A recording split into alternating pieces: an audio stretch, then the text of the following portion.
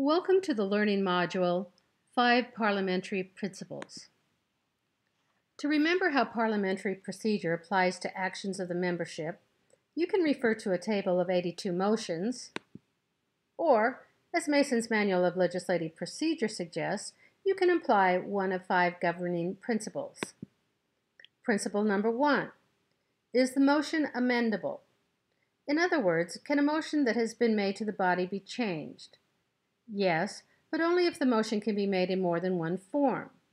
Think of adjournment. The motion to adjourn is simple, to either adjourn or not. This motion cannot be amended. Principle number 2. Is the motion debatable? All motions are debatable if the subject matter requires the members to reach a meeting of the minds through discussion.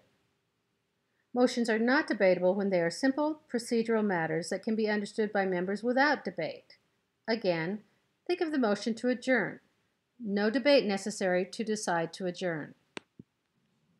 Principle number 3. May a speaker be interrupted? Yes, when the concern of the body outweighs the convenience of a member.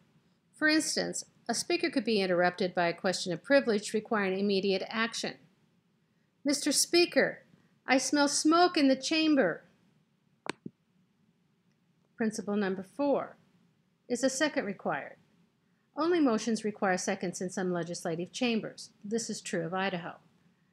Seconds are never required when a member has the right to question or demand, such as points of order, parliamentary inquiry, or a call for division.